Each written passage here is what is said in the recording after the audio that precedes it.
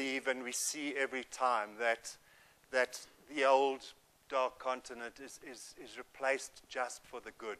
It's certainly not utopia yet, but there's a huge amount of progress, and I think a lot of the figures. Africa music is in.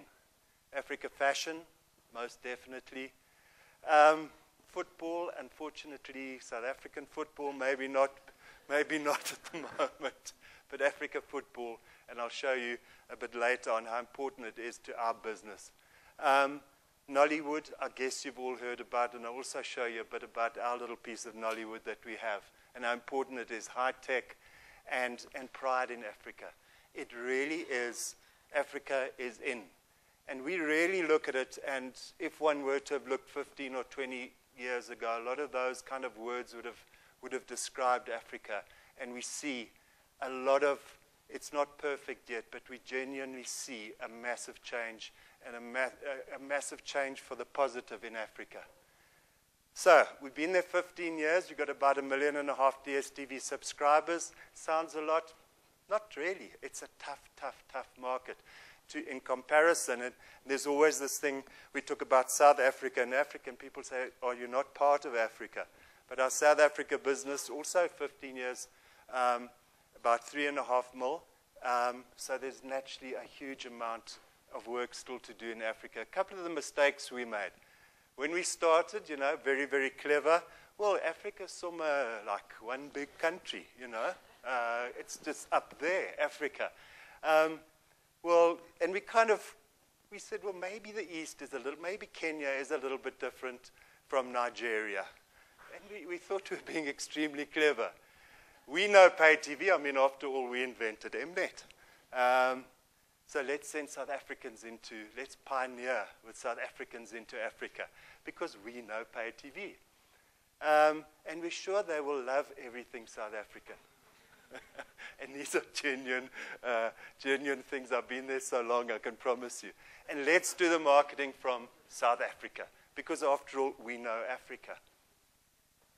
And surely one size fits all. Big mistakes. So did we learn some lessons? The first one really is get involved at grassroots level. Show that you're not a kind of imperialist that comes in there. And put something in to the business that you want to be involved in. Let those countries that you want to do well in, let them know that you're interested. This kind of thing, not in every country, but you know, in South Africa you would have seen the Super Sport Let's Play, and trying to move initiatives like that where we really add something to the African continent. It really, really helps a huge amount. So show that you're not just there to take their money. African soccer. There cannot be anything more important. And what's interesting is that what we discovered is that you had this massive love for soccer, but most of the African soccer leagues really badly run, not even getting onto TV.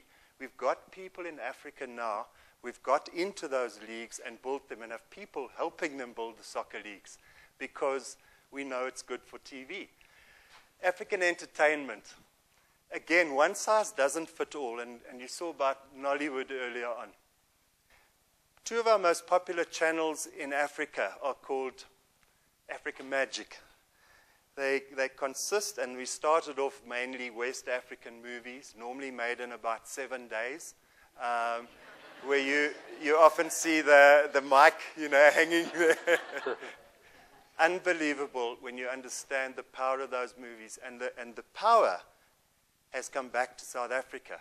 On our DSTV platform in South Africa, really, really powerful. We didn't realize, we thought they only kind of liked Hollywood.